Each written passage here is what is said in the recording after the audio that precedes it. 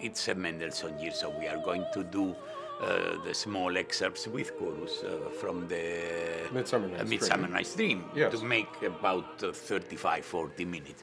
What do you put with that kind of music on a program? Yes. And to put something that you don't have done so often, I just came on the idea of making the Rossini Stabat Mater, which I think is two composers who go very, very beautifully together, and it's an attractive combination for the public.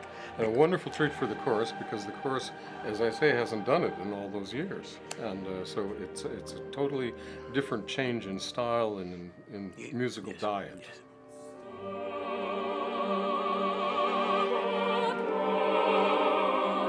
I think it's one of the great oratorial pieces ever written. I do it as much as I can. I think I have done it quite a while in some parts of the world. It's interesting, we don't hear it here much. I've only done it once, actually, in my life, and that was with Maestro Giulini, which is a very long time ago now.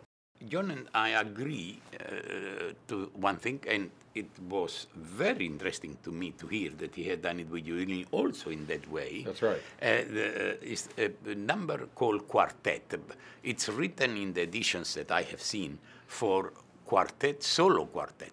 And I cannot bring it to myself that a man who wrote so beautifully for voices, I mean, he's one of the great writers in history for voices, that he would put 25 bars or whatever they are on the end of that quartet for the bass, making one note.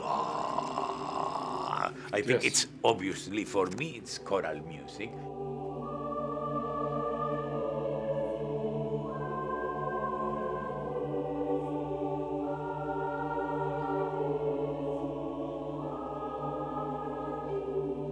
I immediately was in love with that chorus. And one of the things that I admire of this chorus, and it's not only that, is that I seldom get an ensemble of that who follows so well your instructions at the moment of the concert. And that's because they sing by memory. And they don't look at the score, they look at you. When I first heard this piece, and I first heard the Petite Missa Solennelle, I thought to myself, now this is a great writer of comic opera, surely this is a parody. but clearly the style of the time dictated the kind of writing that there is in both pieces. I absolutely agree with you. When I perform it mostly in Germany, you hear this kind of voices of people. Well, when you hear the tenor aria, that's right. People think, well, that is not serious. Well, Germans have another idea of the religion. It's not reverent. It's not reverent, exactly. Yes. Yeah. Well, I have to disagree on that. Yes. Everybody, if you take the way that people have prayed to God or made homage to God, is the way they know. Well, that's just like Haydn. Haydn wrote masses and was criticized for how extremely happy his masses were, and he said, if I'm happy when I praise God, that's between God and me.